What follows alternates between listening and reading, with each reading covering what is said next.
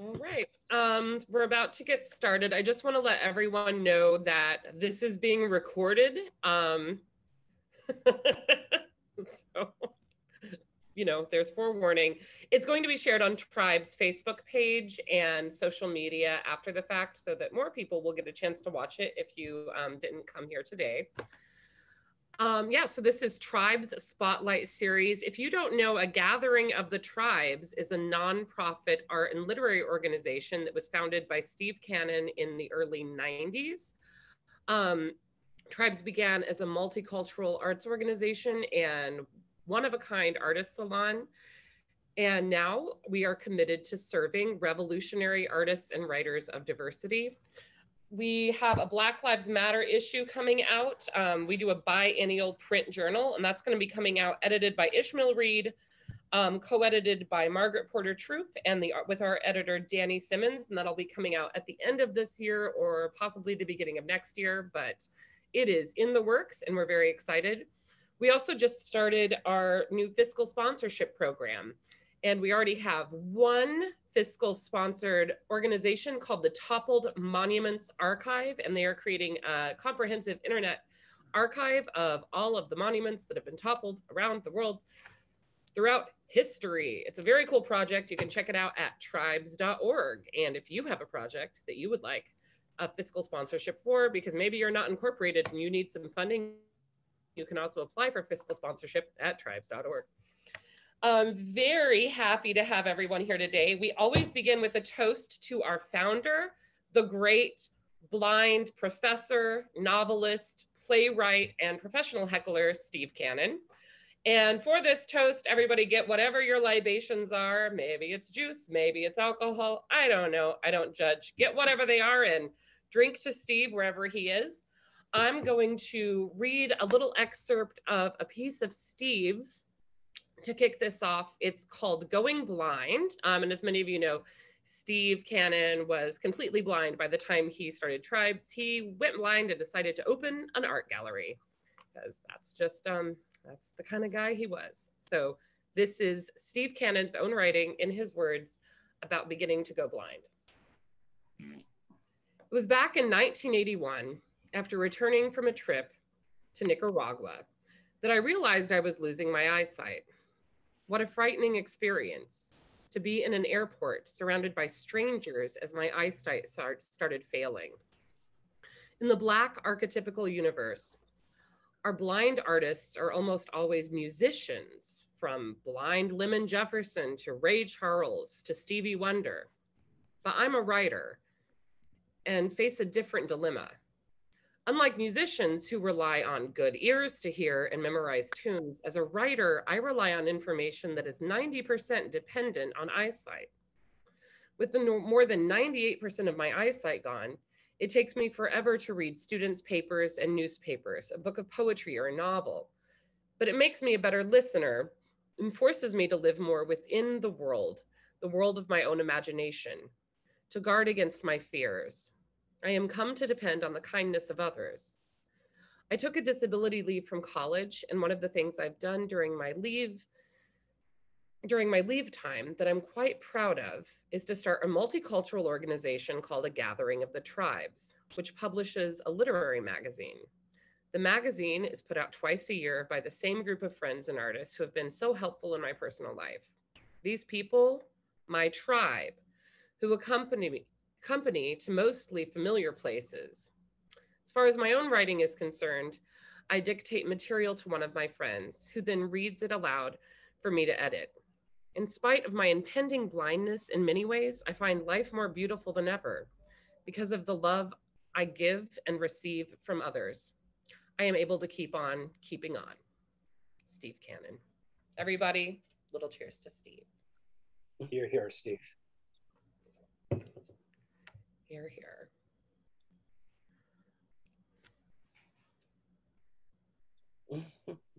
All right, thank you for joining us. We're going to let the writers begin now. And he does need a little introduction. Benga Additional is the winner of the 2020 Narrative Prize. He is a Nigerian writer and the author of the chapbook Painter of Water, a meditation on intimacy in the face of historical violence, published in the New Generation African Poets series by the University of Nebraska and Akashic Books. He has received fellowships and scholarships from the Fine Arts Center, Poets House, New York University, where he received his MFA, and Colgate University. His work has been published in the New York Times, the Prairie Schooner, Washington Square Review, and elsewhere. Everybody, please welcome Bangla.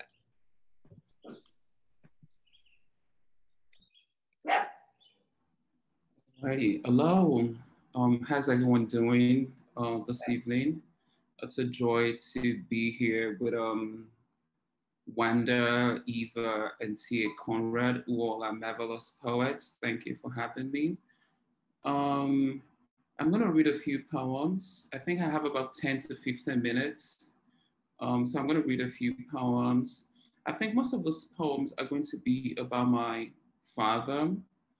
But the major themes are gonna be around alienation, immigration, the border, death, mortality, melancholy, etc., etc. A few years ago, when I was getting my MFA, I would go to my teacher and said, you know, I'm trying to write love poems, I'm trying to write all kinds of poems, but they end up being about my father. You know, you start a first line and then the poem ends up being about the father in some ways. And then she pulled a book from a shelf titled Father, 50 poems about our father, you know.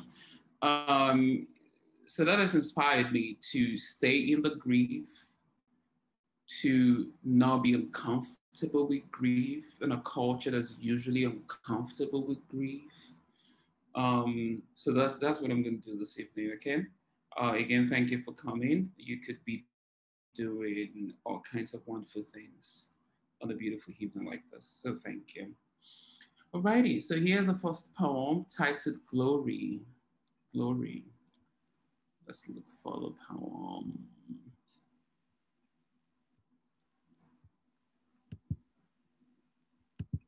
Alrighty, glory.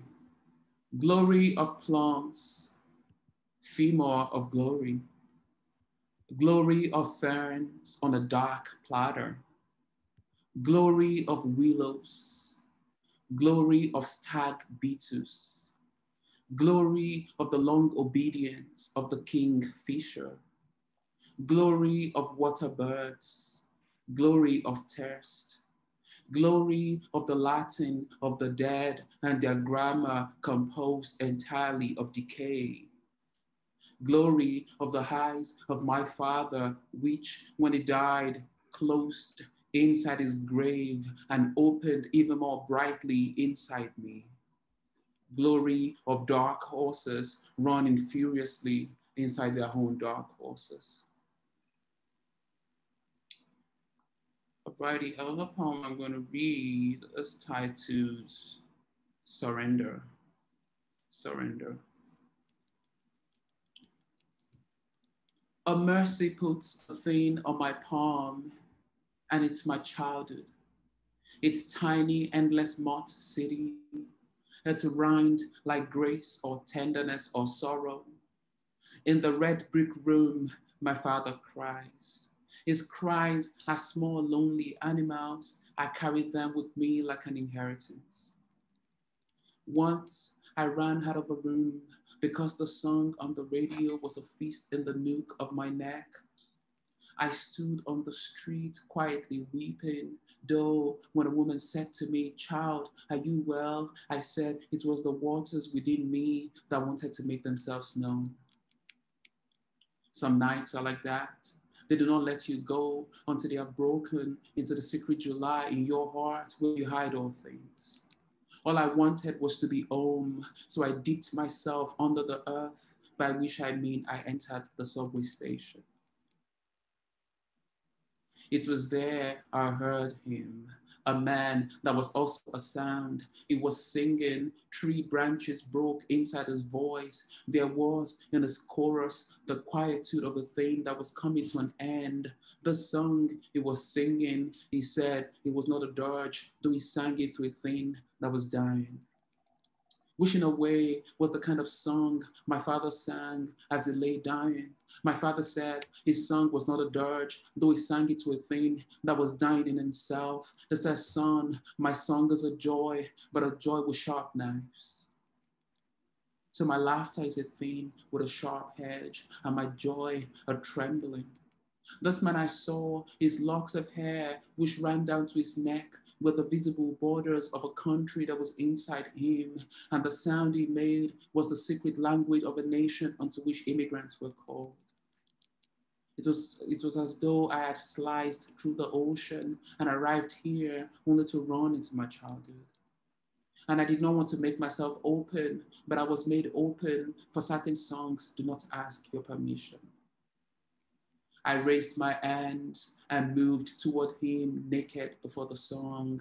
I said, dear music, dear childhood, take me, take me. Alrighty, we're still doing father poems. Let's see. So this is called I Carried My Father Across the Sea. I carried my father across the sea. So I actually forgot to track my time. How am I doing? I just got lost in the poems. You're doing just fine. You've done about, I think, okay, like 5 minutes. You. You've got more time. Please take it. Okay, good. Awesome. Thank you. This is called I Carried My Father Across the Sea. He was a child. He was dead. It was the shaft of a long-tailed Astrapia. It was a forest of Bruce. He wore a door on his face. He wore the black suit of his wedding. The square pocket was still full of his vows. It was light to carry. His burdens and vows had bled out of him. He was heavy with the responsibility of the dead. What sort of a son leaves his father chained to fatherhood? I lifted and propped him up with my frame. I measured the length of him with my length. The feet stuck in sea sand, his weak knees, his arms gripped my sides. As the currents rose, the collar on his broken neck flared into a float. The gash the surgeon's knife left on his head became a hollow. It signaled in the dark.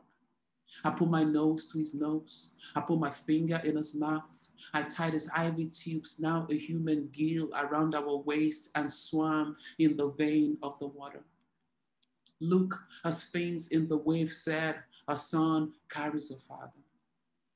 Death is not silence. It is where I hear you most clearly. What sort of a son leaves his father's body chained to the dark grievance inside the earth? I carried my father on my back.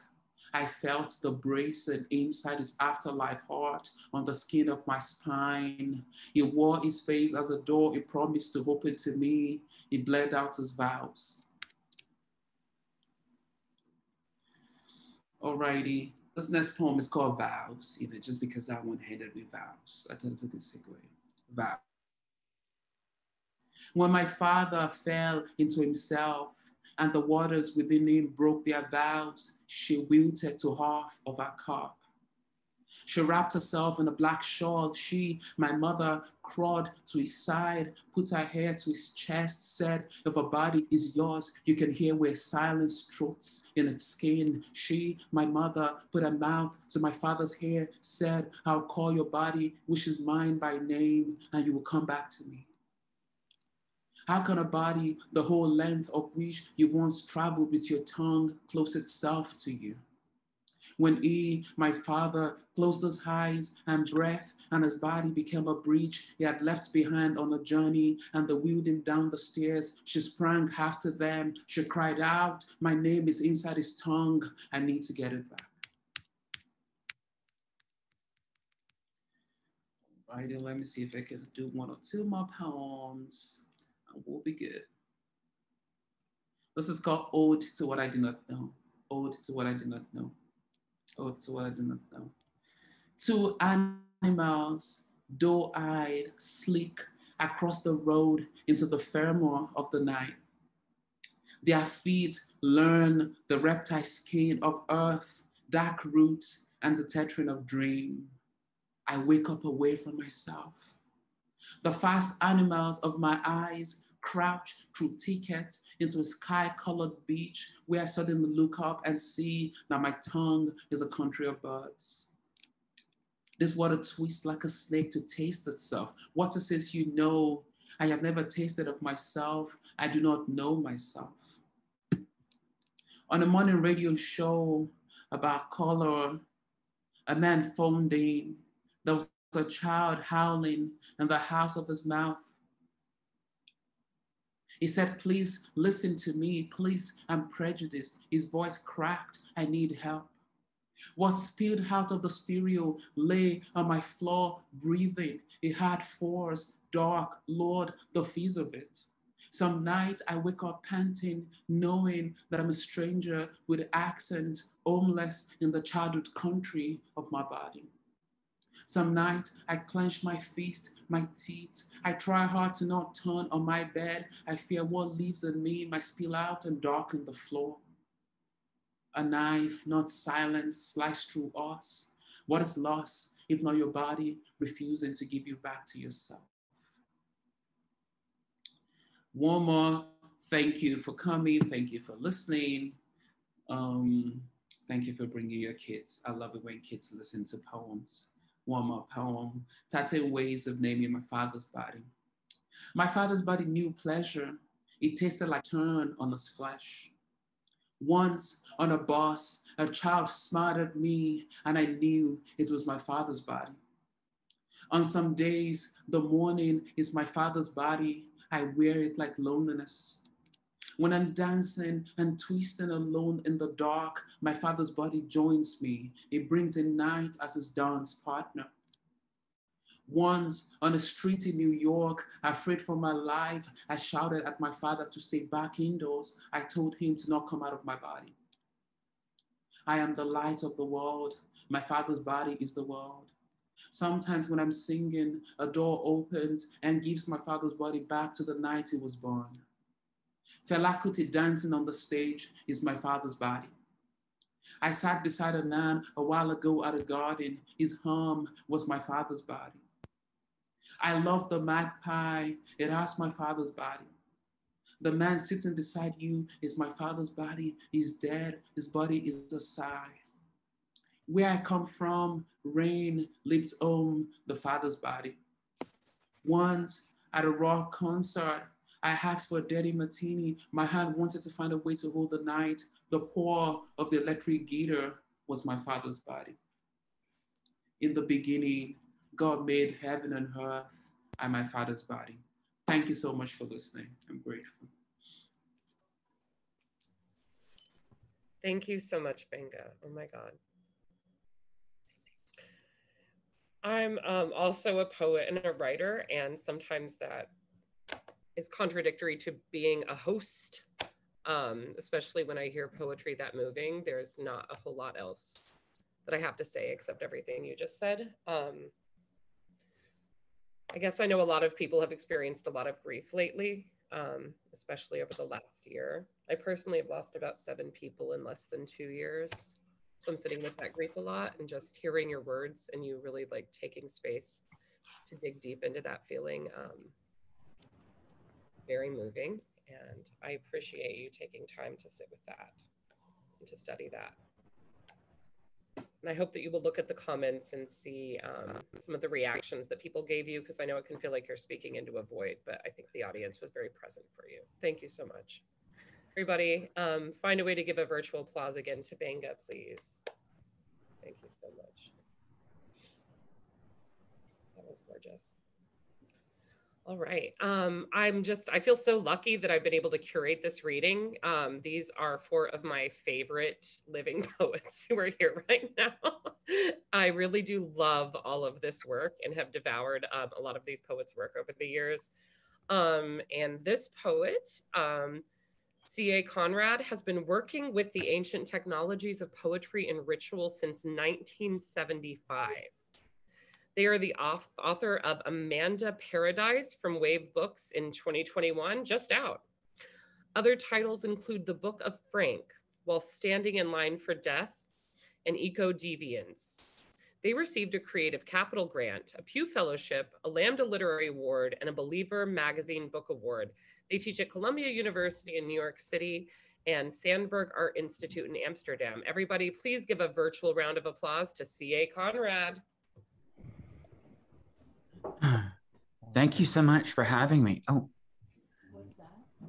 thank you so much for having me and publishing me. That reading was amazing. What's that? Yeah, beautiful. Oh, did somebody ask something? Oh, I hear something. I heard someone, yeah, the audience should probably mute themselves during the reading if they're not. Oh, I thought somebody was asking me something. Okay, sorry. I'm just gonna read my poems. I'm gonna share the screen. I'm gonna start off with two poems from my book that's just about to come out. It's called Amanda Paradise. Golden in the morning crane our necks. In a past life, I was a little fish who cleaned the shells of turtles. A dream helped me remember their deep voice of thanks. Many nights I heard sharks waiting for the tide to draw me near. When the calendar runs out, it feels lucky another awaits. All I have ever wanted was to forge the English language into a spear and drive it into my heart. Between leaping and being shoved, the lonelier place to put my faith for the swinging motion inside the dance we share.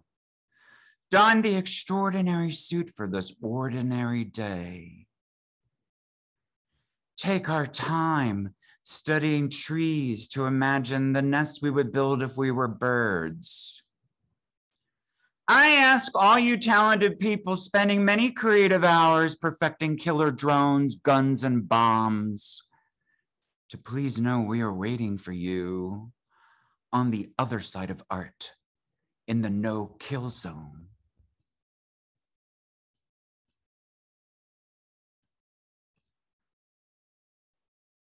I don't know. People think this is supposed to be the state of Texas. I mean, I get it, but I didn't, that wasn't the original intent. On all fours, I am a seed for the wind. Most of my family's international travel is being sent to war. If we judge love, we can kill off anything, dragged by our hair across the days until they make their way inside our dreams where we get to evict them. I want to thank the one who invented knocking on the door, but no one remembers their name to tattoo across my knuckles. I asked an archaeologist about first time she stuck a shovel in the ground. Her answer had same restorative powers as the grave diggers. When we die, we can no longer wipe the muck off. Just lie there, becoming shit of the world. Eat a chip of your own dry blood. Join me in the cannibal sunshine, fully persuaded by the world through song. Each morning, a blue jay screams at edge of the clear-cut forest. I scream with her at the bleeding stumps. Scream inside something borrowed, like ocean, like skin. I want to see before I die a mink wearing a human scarf, skin from a handsome hairy leg. Meow. I don't think minks meow, but mine does in my poem at least. So here's two more poems. Wait a second, did I, can you see that? Just two more poems from, oh, is it, or is it one? It's one more poem from Amanda Paradise. M drew his, the thing is about this pandemic, when I was a teenager in the 1980s and I lost many friends to AIDS in the 80s and 90s, so many people, and it's been coming up in my, you know, my life again, thinking about these people with COVID. M drew his face the day he was diagnosed HIV positive and kept drawing as his face changed. They were sublime, like Munch's self-portrait with Spanish flu. He called on his deathbed at his parents' home to say his father was in the backyard burning the stack of drawings. I wanted to make him stop. Please don't, he said. It's his last chance to deny me. How can I deny him that? And I just want to put this over there for anybody who's interested in the chat. I'm going to share the screen to finish. I'm going to read a few new poems, including the one that I'm very excited is published along aside everybody else here in Tribes. So the poems that I just finished reading are from a completely different ritual I was working on with extinct animals, but this new one is interspecies cooperation and communication. And yeah, so I'll just read these 3 little poems. And thank you again for having me. Losing something too important to lose is hard the first time.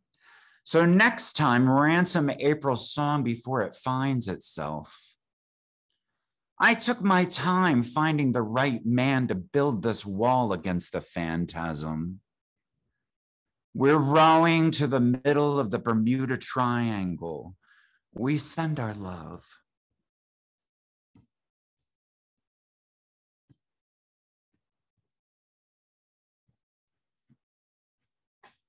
The wishing we did at the shopping mall fountain leveled the place with its own lingering hope, answering the call to arms with a toy piano. If our cells have always been here, what about the rage? What about depression marked with a story? Somewhere in the world, the Jeep that killed O'Hara hurts every time you start it. And I'm going to end with this poem that I'm very excited is published in Tribes. Thank you for publishing this poem. What was the point of today? Nothing more than microscopic creatures on my eyelids reaching for sunlight with me. How hard is your historical memory? As in gay bashing 101, same day you learn hieroglyph means sacred carving. Elegy is not a form, it's a state of being the poet must write from. A faggot takes a beating from another holy book. And the band said, this is my 4-leaf clover. What did they say? This is my 4-leaf clover. Thank you. Thank you so much, CA. Thank you. I loved that. The Jeep hurts every time. Wow. I hope that you also look in the comments to see the audience's reaction since everyone was so silent. That was truly amazing. I did not expect the shapes to be so compelling. When you first asked to share the screen, I thought I'd rather see your face, but I wouldn't rather see your face. I like seeing the shapes of the poems. No, nothing against your face. It was actually really nice to see the poems. They're like little masterpieces I want to frame and put on the wall now. That was beautiful.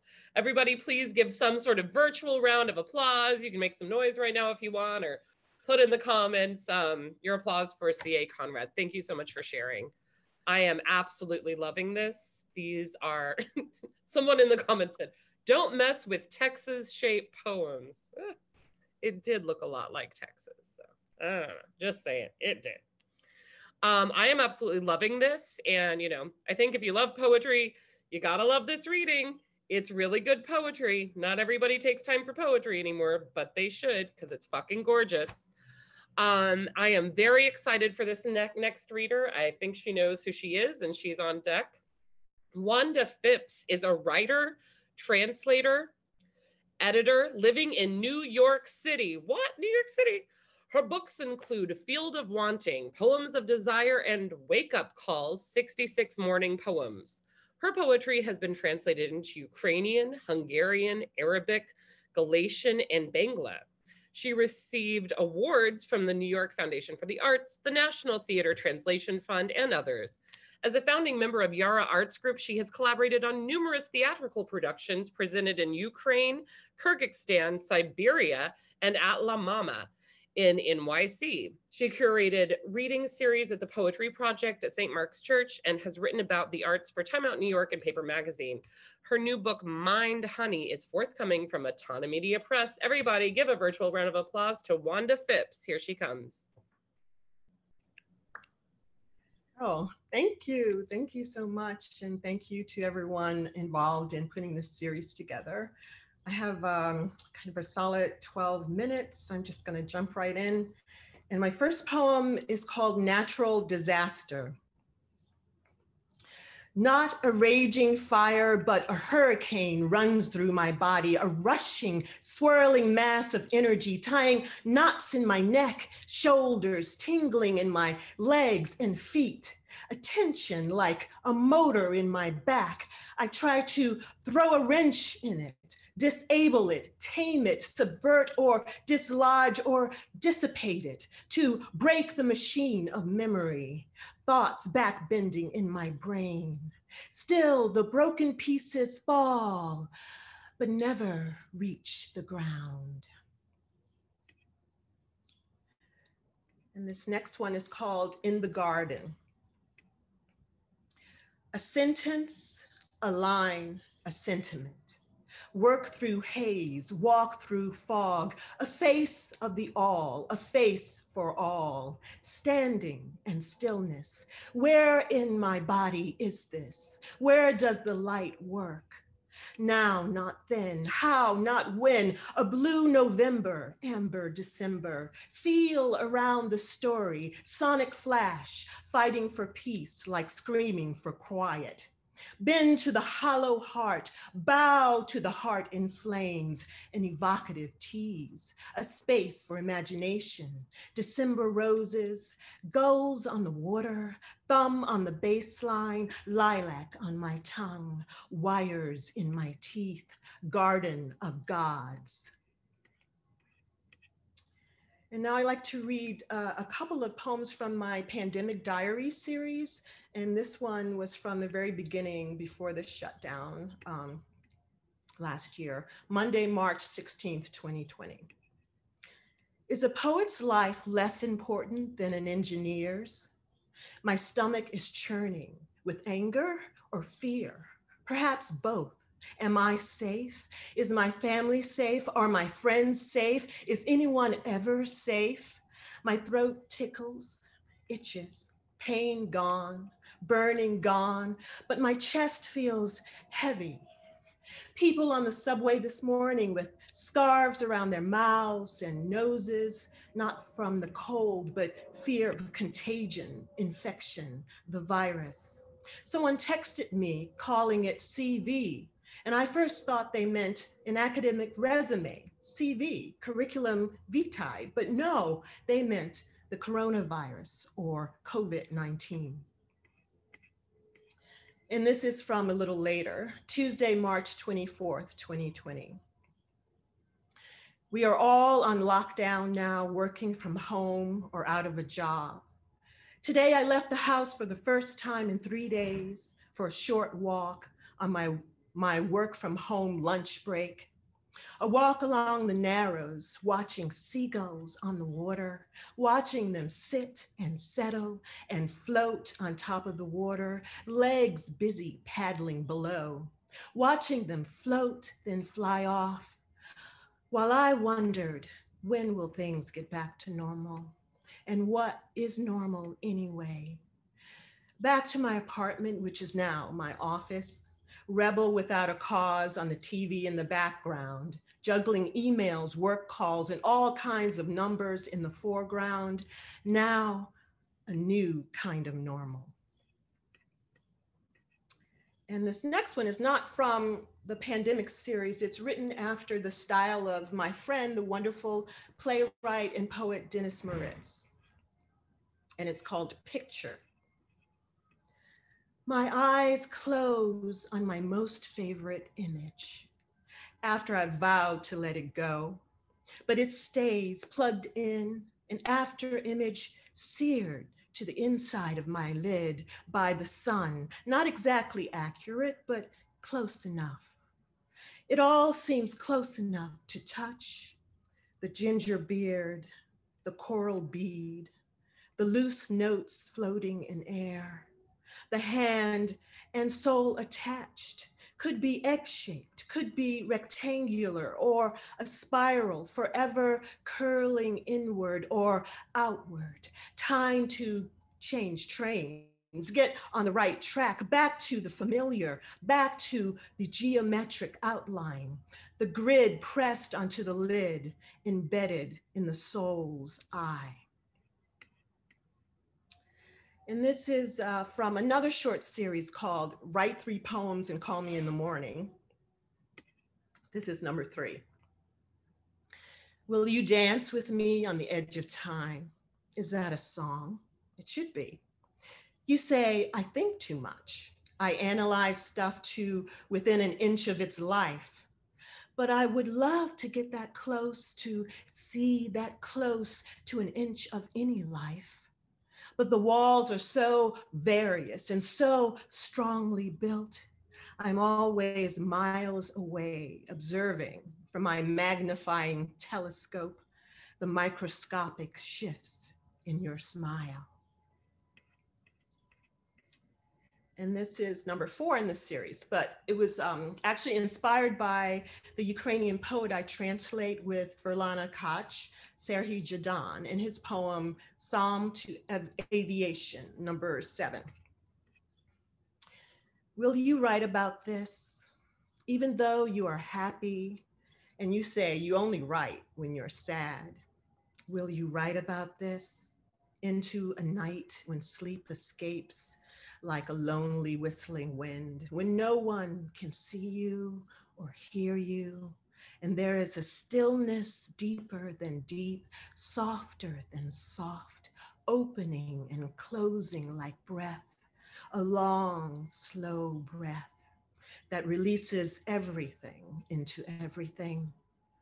Will I be there in your head, in your heart? Will anyone? Will the collective consciousness of all that has been and ever will be whisper to you? Will you feel it like a heart beating, pounding, a rhythm over and over again through the ages?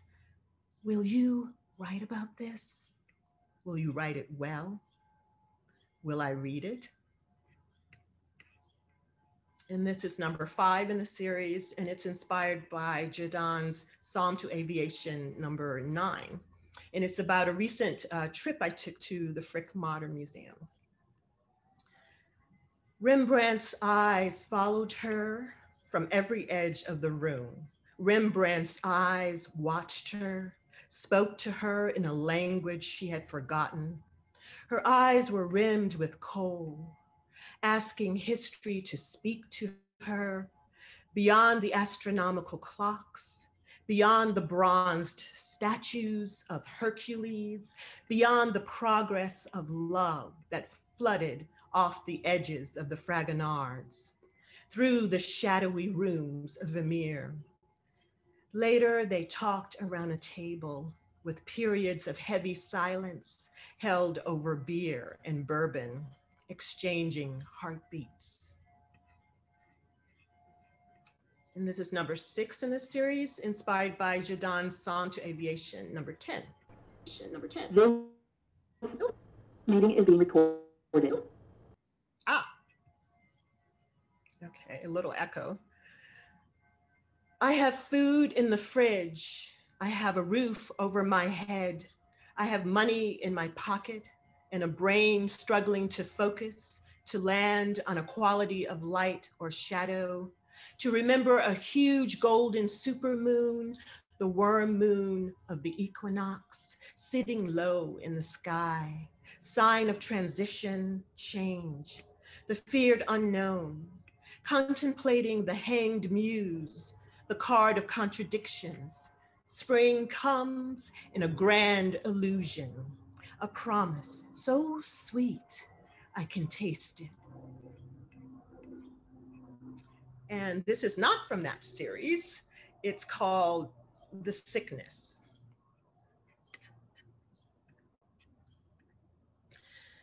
I think I'm recovering from the infection of you, the thoughts you inserted into my brain with surgical precision. I think I am done, and I'm glad. So what is this sick feeling in the pit of my stomach? Why do I have no desire to eat? Maybe hunger has been consumed by your excuses, by the last thought at night, which drifts into a lucid dream of a mouth moving without sound, language evaporating into a dense fog of memory and regret. And this is my last poem that I'll read. And I like to say that it's about the first time I went to hear a live music and poetry event now that the city is opening up a couple of weeks ago. And it was so much fun. It was John S. Hall performing with his new group called The New Trout, and Jane LaCroix singing in her new duo called Shelter Puppy. And there was a woman there writing instant poems for people on an old manual typewriter. And so she chatted with me about my day and wrote a poem about it. And then I went home and I wrote this poem inspired by her poem. And the event was at the City Reliquary, which is a tiny museum in Williamsburg of New York City memorabilia. On the City Reliquary. The waters of the Narrows widen with the light, sun, moon, following a line of probability, splitting the spinning compass. I turn in the direction of the antidote, where the two rivers meet. This rushing fills my ears, focusing a chord of abundance. Every moment now revealing the rocks, the waves, the gulls, the crows, the ducks, the swans, the fish, the tankers, the tugboats, the cruise ships, the sailboats, the ferries, the clouds, the space between the clouds, the bridges, the feet walking step by step, moment by moment on the asphalt, on the grass, on the path of energy, moving from emotion to thought, to matter, to bikes, rolling wheels, air surrounding, permeating all that is and ever will be, the trees standing, branches waving, leaves signaling to jonquils and the bees, the hummingbirds and the daffodils, the new life streaming clearly, now and now and now. Thank you. Thank you so much, Wanda. Oh my God, thank you for sharing your work. And I hope you will also look at the comments to see how people were reacting during the reading. Yes. Everyone, please give a big virtual round of applause to Wanda Phipps. All of the poets who you see here today have been published in Tribes magazine at some point. And I know Wanda has been involved with Tribes for many, many years and friends with Steve for many years. And I just thank you so much for continuing to be part of it. Yeah, okay, she's muted now. So I just want to tell everyone, please check out tribes.org again. Most of the poets you saw here today actually have poets published in Tribes magazine online right now. And you can sit with their work a little longer if you want to by taking a look at that. So the next poet and the last poet coming up has a very brief bio, but I'm probably going to like embarrass this poet a little because I came across this poet in a way that like I never find a poet. I don't think I've ever come across any other poet this way. their poetry was featured in a movie. I mean, a movie was sort of like written around her poetry. And I was watching this movie on Netflix called I'm Thinking of Ending Things. And at one point, a character in the movie starts reciting this poem, like while looking out the window. And I probably rewound the poem and listened to it like 4 or 5 times in a row. And I thought, what is this? This is maybe like the best poem, one of the best poems I've ever heard. There's like Ash Wednesday, which I love. And then I was like, and then there's this. And I was like, what the hell is this? Because it was just, you know, it really blew me away. And I got really sad actually for about an hour because I thought that a screenwriter had written it. And if that were true, for some reason, for me, that would be really horrible if a screenwriter wrote like one of the best poems I've ever read. And then I noticed that in the movie, they kept showing this book. And this book right here is called Rotten Perfect Mouth. And it's a real book. And it's written by a real poet who lives in Canada. And I reached out to her, and amazingly, she joined us today. And she also has some work in A Gathering of the Tribes magazine online. So ask and you shall receive, especially if what you're asking for is more poetry, is what I've learned. I'm going to read her very, very short bio. Eva H.D. is the author of Rotten Perfect Mouth, which includes the pieces 38 Michigans and Bonedog, which is the poem I'm so in love with, featured in the Netflix film I'm Thinking of Ending Things. She works in your favorite bar. Everybody, please welcome and make sure to like really put your listening ears on for Eva H.D. Here she comes.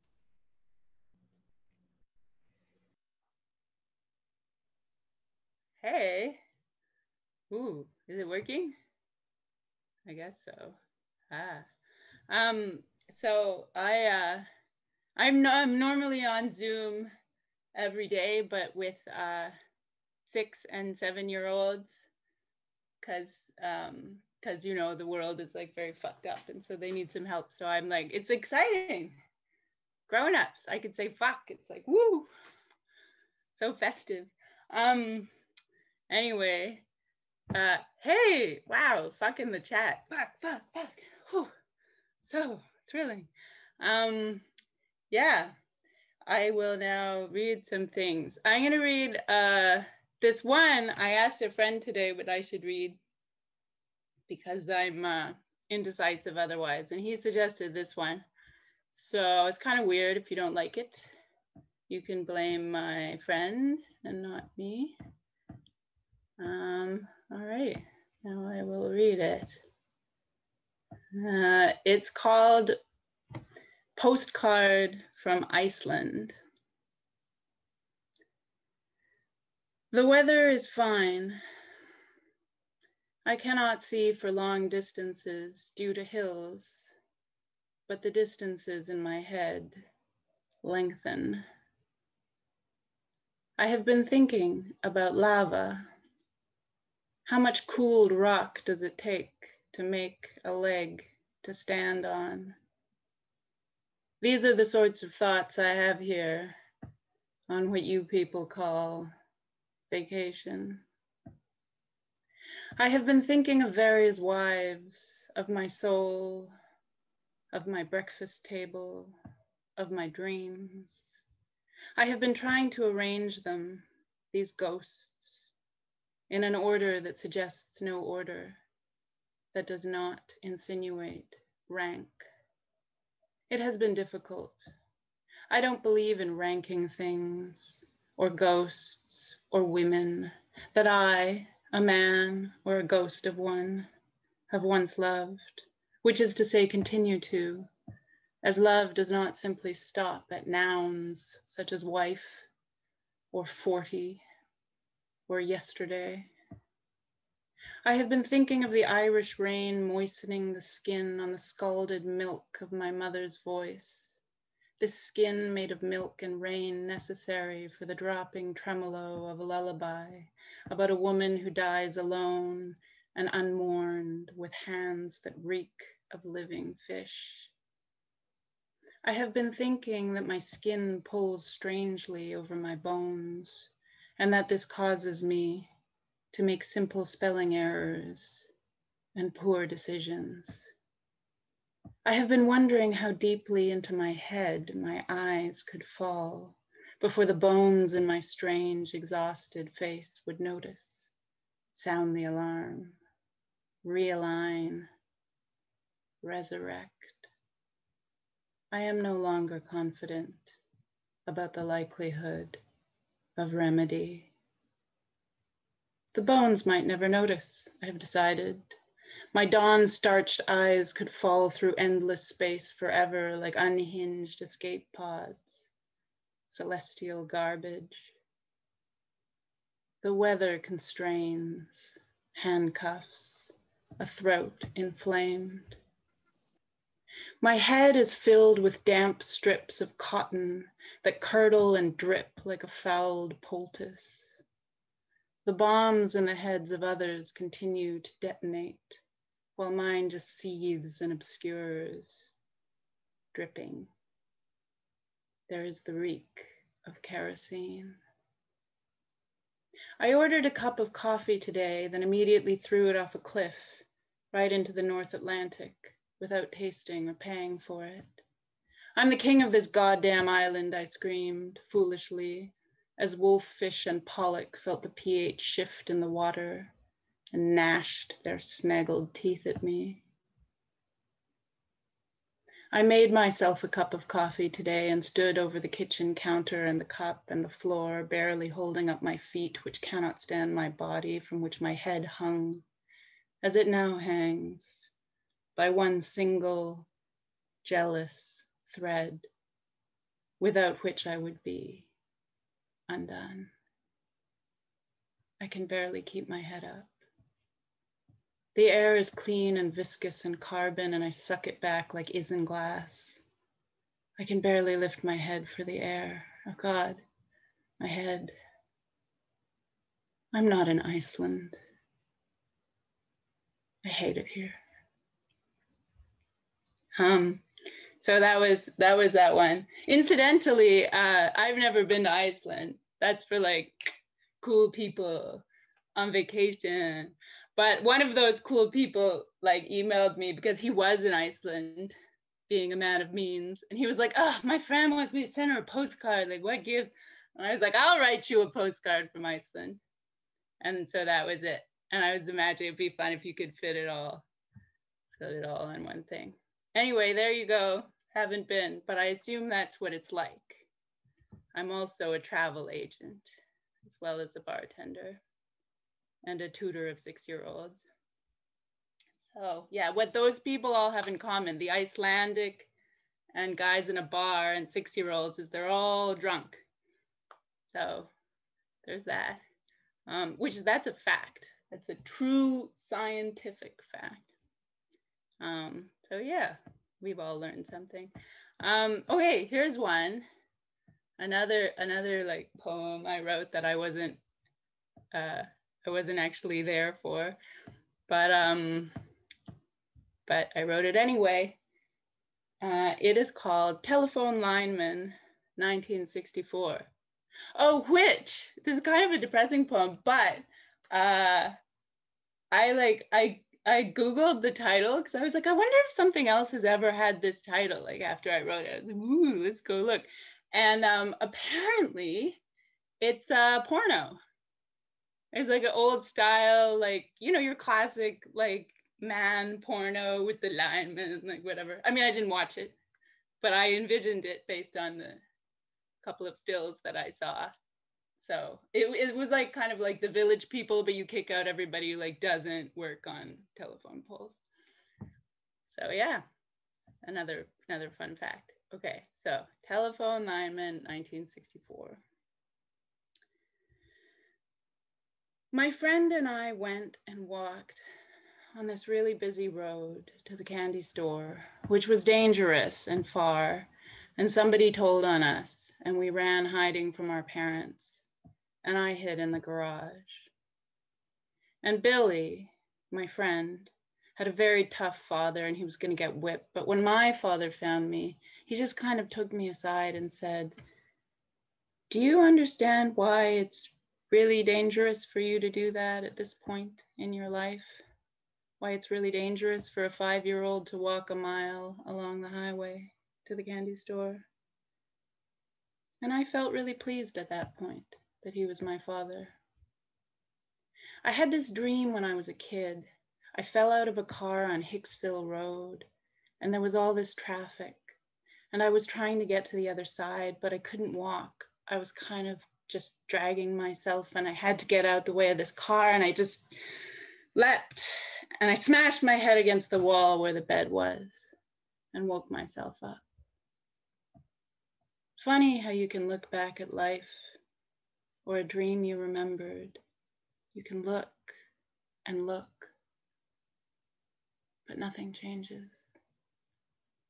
Like some old film, reanimated, stays trapped within the frame. Still by still, the ghosts remain opaque. They do not know they will become a grandfather, move to California, stop breathing. They stand there in the garage, tenderly, uncrowded by details like the future, the play of light and dark, a few metal hooks biting into splintered wood, the smell of gasoline. The scene is spare of everything but fear and tenderness. I see him looking down at this petrified child like a wild animal. I can see the whites of my eyes and being so gentle. Things were different at Billy's place. There was something about Billy, the tough luck tendril of his life, shooting off. And now he's dead. Did I tell you that? That people from my grade school could be dead amazes me. They were children. We held hands, especially with Paula, got sucker punched, kicked, dreamed in crayon, sat, waited in line, endlessly it seemed, though the lines led nowhere, and then recess. Yes, I got beaten up a lot, but not at home. Billy, I don't know how he died. Hadn't known him since we were 11, and he turned into an asshole and I moved. Perhaps he was beaten into it. I couldn't say. His father was a giant and a phone company lineman. He was tough with his boys and very careful with and protective of me. I felt he treated me like a girl, for which I was grateful and also ashamed. I think he knew that I was not like his sons and that they picked on me. I don't know how he died either, or how Billy felt about it. He did switch to Bill eventually when we were older, and he was just an asshole I never really knew.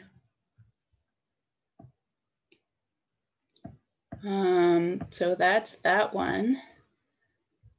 And I don't know, should I read another one? No, probably not. That's like the end, right? No, you can read one more. We have time. Okay. I'll read this little baby one. It is called Teenage Stuff Forever. And I really was there for this one. Unlike Iceland and 1964, both of which are, as far as I'm concerned, invented. Yeah, here's one. Teenage Stuff Forever. You can continue doing this teenage stuff forever. You can sit on the road in the perfect summer dark and listen to a married man rail against the prison he has built for himself. It's the same street where you sat and smoked at 15, listening to a boy describe his father's rage, the bruises, the lonely why. They could be the same man, the man already jealous of his toddling son, the boy cowering from his father.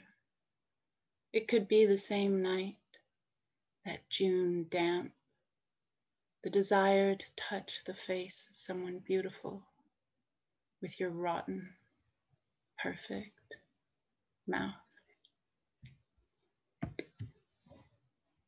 That's the end of that. Thank you so much, Eva. And you're going to have to scroll a lot because people definitely reacted a lot to your reading. Thank you so much for sharing that work with us. It's gorgeous work. It's just absolutely beautiful. All right, everybody, please give a virtual round of applause and leave your reactions in the comments for, I keep saying her name wrong, Eva H.D, everyone. Thank you so much. And now we do have a little bit of time left. So this is going to be done in a very particular way. There's going to be a really brief audience Q&A. We do have time for it. So if you want to ask one or all of the poets a question, type your own name into the chat and I will call on you and you can unmute yourself and ask a question. And I'm going to give everyone a couple of minutes to come up with a question if you would like. In the meantime, I think, all of these poets have books out and what they're doing is, they're writing poetry and it really does make our lives better and more worth living. So I really encourage everybody to go to the Facebook page or look at the email you might have received from Tribes or just Google it and buy these poets' books and sit down and spend some time with their work. Because, you're going to feel better if you do, I promise. I feel like life is more worth living every time I sit down and spend just a couple hours with a book of poetry. So don't forget to do that. All right, so we're gonna look in the chat. Type your own name into the chat if anyone has a question as part of the Q&A for all or one of the poets. Anyone at all? Okay. Well, everyone's still applauding the last poet. All right, if not, I would just want to do a little talk back because I will ask a blanket question to all of the poets and we can go in order of your reading. I always like to know, over the last year, is there anything that you have recently read, and just pick one thing that you would very much love and encourage other people to read, and yeah, just tell us a little bit about that and what it meant to you. Something that you've read recently that you've just discovered that we should know about. And we will start with Bangla, if he's still on. Yeah, I'm here. Thank you. Again, thank you for having me. This was such a beautiful reading. It's just so good. Thank you for having me. I recently read a book by Marlon James called The Book of Night Women. So Marlon James is famous, kind of ways writers can get famous for A Brief History of 7 Killings. It's a book about the attempted assassination of Bob Marley. It's just a great book. It's just a wonderful book. But he has an older book called The Book of Night Women that I never read before. I think I read it in 2 days, and it's a relatively large tome. The voice is unbelievable. It stays inside you. His powers are just so great. So that book has stayed with me, The Book of Night Women. I think people should absolutely check that out. It's just so powerful.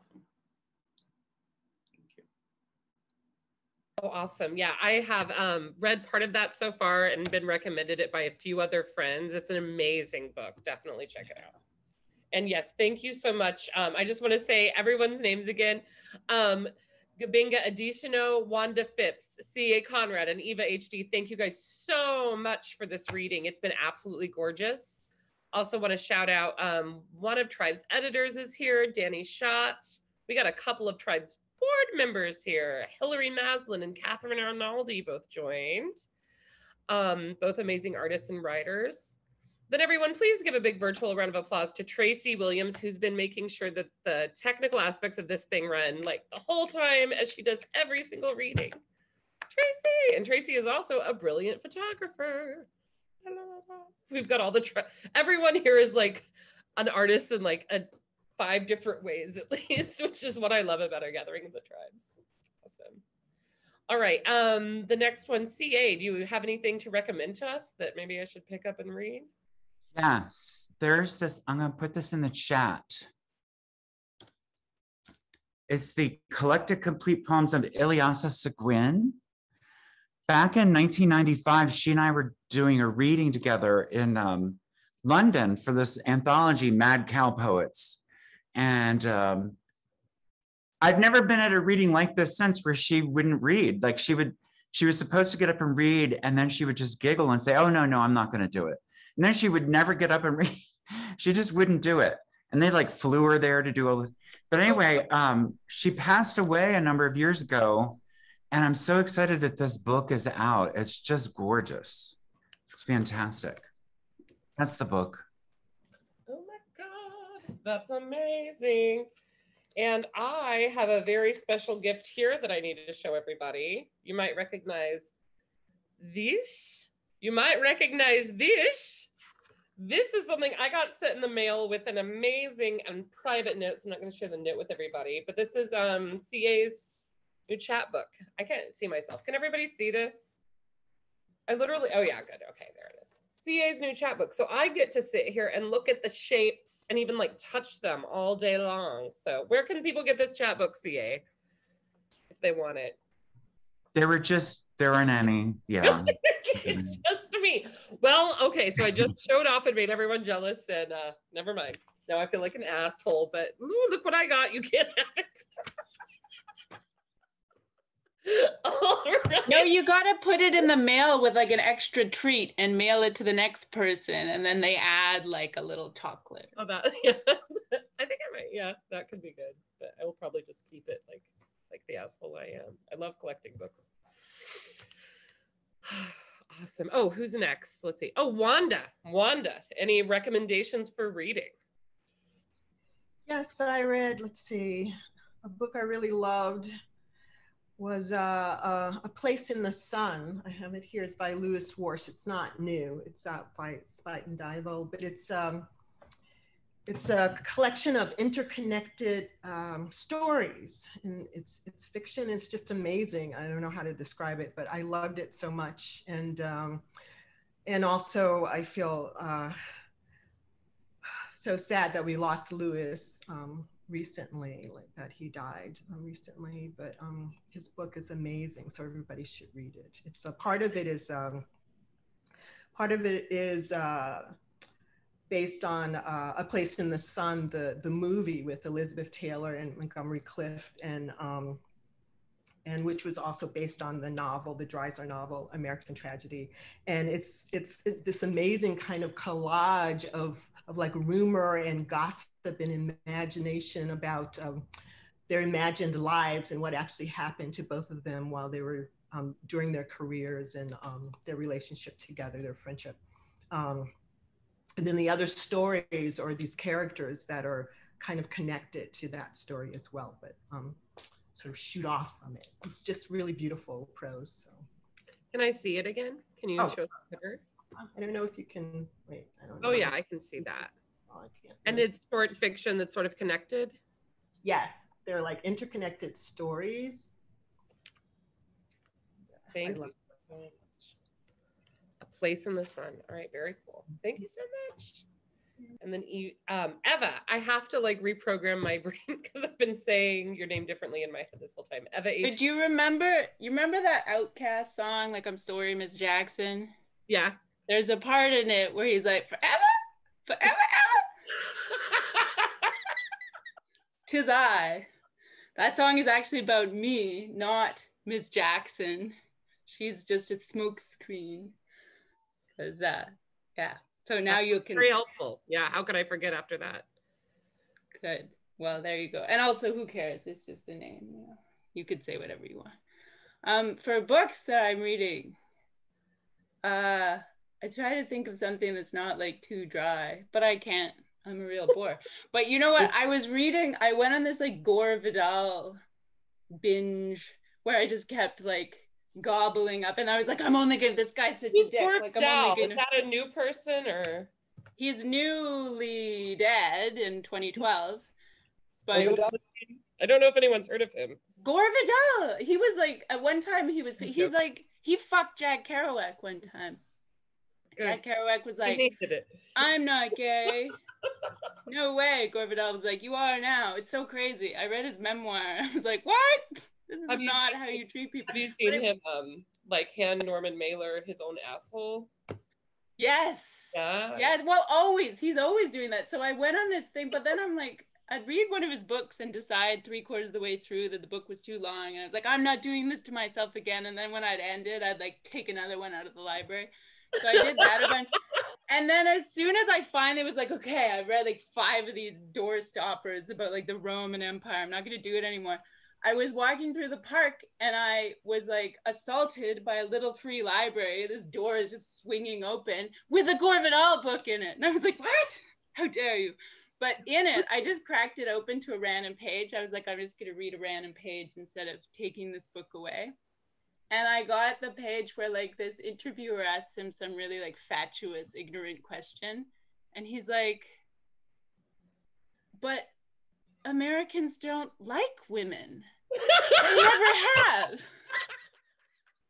And it made me so happy. So I guess just like reading Gore Vidal in general. Oh, but you know what else? Here's a poetry thing. This guy, John Murillo, who wrote a book, it's called Contemporary Poetry in America, but the C's are K's. He's really fucking good. There's a poem he wrote called Crips, Bloods, and Butterflies. No, that's the first line. It's called Mercy, Mercy Me, like the song. And the open You end. just read all of Gore Vidal's like.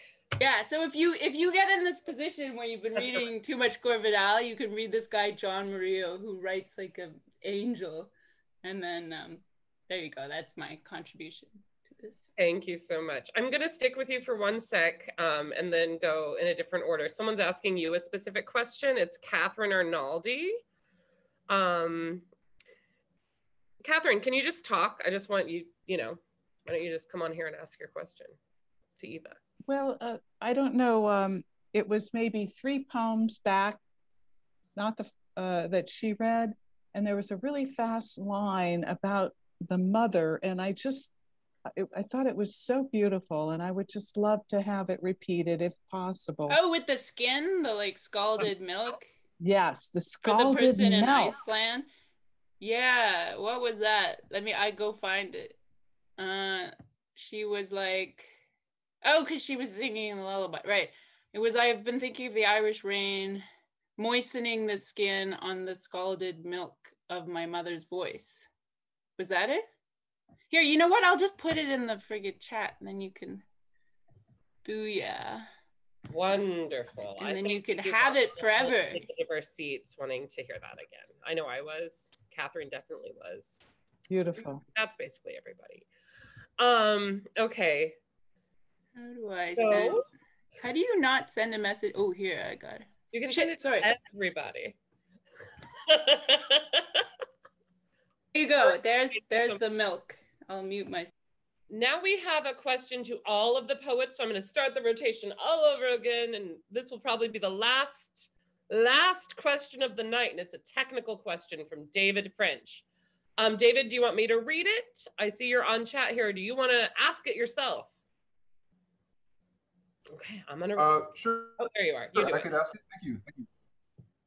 Yeah, first of all, thank you to everybody for your poems and your recitations. I was just wondering for the poets who recited, do you, whether you're reading your own poem or reading someone else's poem, becoming familiar with other people's poetry, do you read a poem in your head at the same speed that you recite it?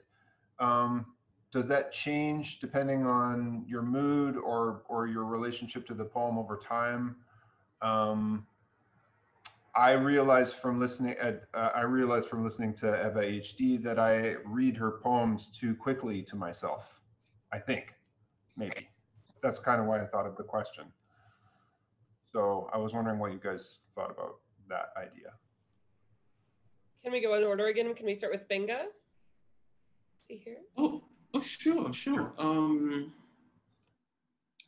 mean, so the way in my experience, the way I read each poem is a different interpretation of the poem. It's a different engagement with the poem. It's a different entrance into the poem. And it sometimes depends on the kind of entrance I'm allowed into the poem. So for instance, some of all the poems I read today, this is like 2017, 18 poems. And it's difficult to go back there because I'm no longer that poet. And sometimes the poem resists me and does not allow me to come in fully. And sometimes the poem take me in and say something new to me. Like I have what I want to do in my head now, just because I read these poems. There's something I'm going to do when we're done with this meeting. There's something I need to do, just because I was reading those poems to people. So the relationship's always different. It's a psychic space. It's an electric space. Reading it is like entering them. What I do know is that my friends who read the poems differently, because the poem is their world now. When they're reading it, it's no longer my world, it's theirs now. And they're gonna read it according to their own velocity, according to their own tempo, according to their own temperament. And yeah, you just, it's like entering a house. You go in through all kinds of doors, depending on what you are allowed at the time.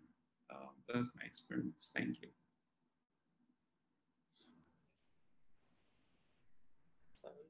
CA, you want to hop on here? Did you get the question? I can also drop it. Oh no, I heard it. Thank you. Well, I'm more, the speed of the writing is not something that I'm so interested in, although that comes up, of course. All I can tell you is that I trained my voice many years ago I first found the range that I have, and then after finding the range, I would score each poem with my own sort of handmade shorthand on where things should go with my range. And then I just I just practice it until I can read it where it sounds like it's ready. Shape is sound and sound is shape. So the shapes of the poems are a part of that inflection. Thank you. Nice. Wanda, you can hop on in. Oh, okay. I'm trying to think. Well, like CA, I tend to mark up the poems for reading, like a script, and so I'll mark it up in a certain way for emphasis and for pauses. But then when I actually start to read it, whatever the energy is just kind of takes over. So it's always different. And I also sometimes leave myself notes to slow down because I tend to go faster and faster because the energy is like going inside of me. And so, but I think like when someone else is reading my poetry, that it is true that it's also theirs then when they're reading it. So it's their interpretation and they bring their experiences to it. So it's all their own thing. It's colored by, whatever they want to bring to it. So speed is a variable thing. Mm-hmm. And you welcome the other interpretations. Yes, definitely. It's amazing to hear other people read your work. I've had the opportunity to hear like actors read my work, and it's amazing what they can do with it's very different than the person who wrote it. It's personal to the person who wrote it, but to an actor, it becomes personal to them because they bring their own experiences and their own associations and also their skill as actors, which is totally different. Nice, thanks. Then Eva, you can also jump in here. I don't normally read my poetry, I guess. I like reading other people's though. That's good. And I don't know the answer to this question. Do you usually read other people's out loud? Yeah, sometimes, because otherwise I might read it, too quick, or I'll skip ahead to see what happens. Like it's, some sort of like, but then I'm like, no, wait, this is supposed to be fun. So then I like to read someone else's poem out loud, and then all its deliciousness comes up. It's like the words sort of climb. They rappel up the sides of your throat, and say hello or whatever. Like, it's just very nice. You read it out loud just to yourself, you mean? Not like at readings. Are you trying to say that I'm a lunatic? Because it's true. I am. I sit alone in this like weird house that I'm house sitting and read poetry aloud to myself. And then I'm like, it's COVID. Everybody else is crazy now too. I think that answers the question, actually. Yeah. So, anything else? Nope. All right.